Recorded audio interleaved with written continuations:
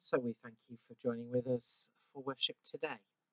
We hope that you will go out to be as yeast, to include all in the offer of the kingdom of God, to make your difference in small but significant ways, and to trust that God will have his way and use us when we place ourselves 100% in his hands. Let's pray together. Sending Lord, teach us we are never so small, so insignificant as to be of low value to you. Help us to know how precious we are. So as we go from here, cast us into the world. Show us where to go that we might meet the world's need from the bounty of gifts and talents stored in the treasure chests of the people you have made us to be.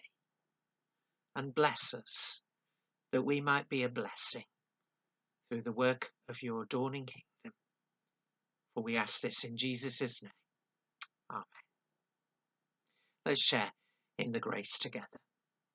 The grace of our Lord Jesus Christ and the love of God and the fellowship of the Holy Spirit be with us all evermore.